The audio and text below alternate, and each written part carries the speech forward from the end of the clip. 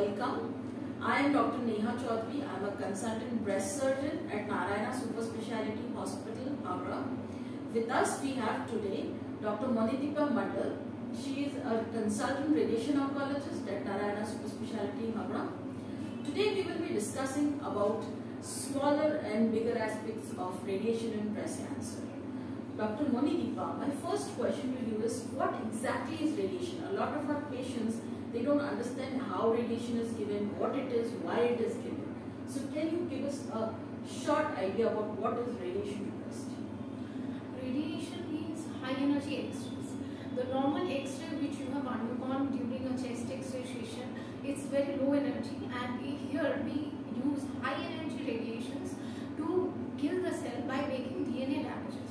So the cancer cell, which proliferates very fast due to their DNAs, we actually target those DNAs, they causes double-stranded break, and so by that way the cancer cells stops growing, and we also take care so that the normal tissue cells are not damaged by those X-rays, high energy X-rays.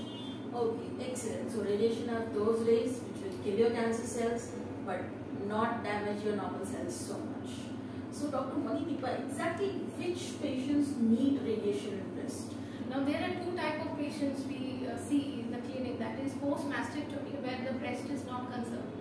The whole breast has been operated. That is mastectomy cases, and if the tumor is in the early stage, T1, T2 tumor, then and there is no node in the axilla, node negative cases, and it is post-mastectomy, in those cases we can avoid radiations. But those patients who have undergone lumpectomy, that is breast conservation surgery, and also those patients who are having higher tumor stage along with mastectomy, they will be requiring radiation. So all lumpectomy cases, all patients who have undergone breast conservation surgery will require radiation. Oh.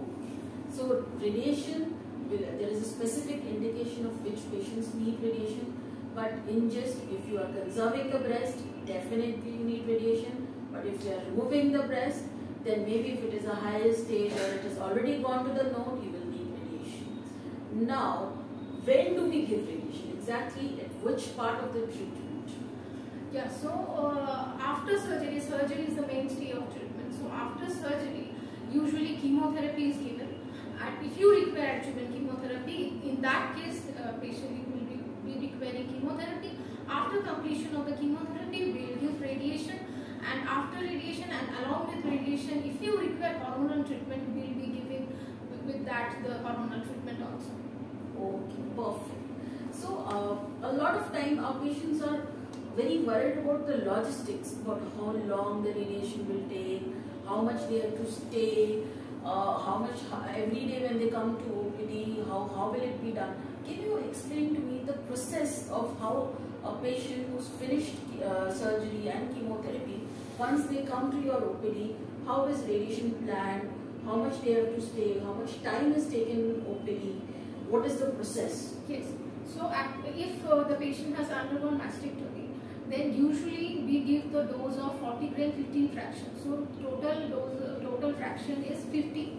So the days they are taking treatment, it will be 15, which is 5 days in a week. So total 3 weeks. And those patients who have undergone lumpectomy, they will receive another extra week of treatment. That means 4 weeks. So this is usual treatment. But now there is also evidence of extreme hypofractionation, where in some cases of early stage breast cancer, we can also complete the treatment within 2 weeks for those patients who have undergone lumpectomy, and within 1 week for those who have undergone mastectomy.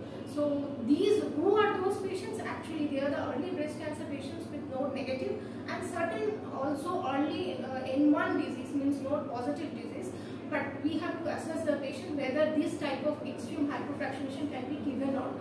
But in general, 3 weeks for MRN and 4 weeks for lumpectomy patients. Okay. And also what exactly is done is that after they come to our OPD, we do our simulation scan, which is a normal CT scan, but in a particular treatment position with our breast board and hand above the head, so that this can be simulated every day during our process of radiotherapy. So that first day we do the simulation. After that, after 2-3 days we take for planning. After that we call the patient and we start our treatment. Okay, perfect. So if a patient is taking radiation say for 4 weeks or 3 weeks, how long every day does it take them? You know, so for if every they come day, to the OPD in the morning, say 9 o'clock, how long does it take for the radiation? No, actually the treatment procedure within the machine room is about 10 minutes. Okay. But there will be some waiting hour because we have a long waiting list of patients. So actually they have to devote 1 hour maximum for this radiation therapy every day. So just 1 hour of radiation every day, that's all. Okay. Now, after radiation is finished or during radiation, what are the precautions or steps that the patient can take, or what do you recommend them? The first thing is caring of the skin, because radiation induced dermatitis, mostly grade 1, these are common. That means your skin will be darkened out. So to prevent that or to lessen that, we just advise the patient to not apply any ointment, anything except water. They can take a normal bath, but not to give soap or any kind of oil. And also during those days to wear loose cotton clothes and not to wear inner garments during those only 15 days or 20 days, whatever. And then we also suggest that there will be, in certain cases we give nodal irradiation. There will be some sort of sore throat. For the sore throat we suggest some amount of the anesthetic gel, and we also suggest some analgesics which has to be taken during course of RT, and after the RT is completed, those complaints will completely be gone. So, and after radiotherapy, there in certain cases like those patients having pendulous breast, they may suffer from edema of the breast or swelling of the breast or engorgement. Patient will complain that the breasts are engorged. So in that cases we also suggest some form of massage which will show the patient when they come to our OPD or during treatment procedure, but that has to be done after completion of the radiotherapy. Perfect. So I think these are a lot of valuable questions which our patients have in OPD, and usually we don't get so much time to describe it to them, and they probably want to hear it again. So this is going to be very useful to them. Any last message or tip that you would like to give to our patients who are undergoing radiation or who have completed radiation? So radiotherapy is a completely a non-invasive technique. There is another invasive form, but now this has gone off back foot because of this hypofractionation. So it is a completely non-invasive technique.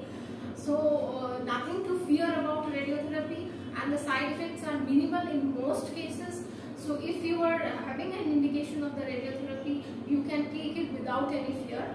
And those who have completed, please undergo regular checkup, because in spite of doing everything, the tumor can come back. So in any OPD, please do a follow-up checkup, and everything will be fine for